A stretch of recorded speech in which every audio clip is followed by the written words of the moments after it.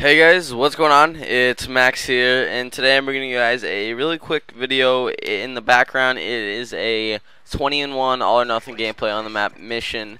And so today I'm going to talk about two things real quick. The first thing is Terminal in Modern Warfare 3. So as you guys have probably heard a couple times, there are rumors about Terminal coming back to Modern Warfare 3, and it is guaranteed to come back to Modern Warfare 3 as a free DLC on the 17th for Elite Premium members, the people that paid for Elite, and the 18th for non-Elite members. So that's good. I'm really excited. I'm pumped for a new map that's actually good. I really love Terminal from Modern Warfare 2, and it's free.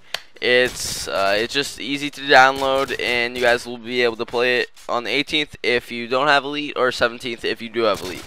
So the second thing I have for you guys is that Nuketown will be returning in Black Ops 2. It is Nuketown 2025, so it's kind of an updated map into that time frame, in that time period of when Black Ops 2 is taking place. So all you need to do is pre-order the game from GameStop. I'm pretty sure you have to pre-order from GameStop. Don't quote me on this though. I think it's just GameStop that you can only pre-order from to get Nuketown 2025.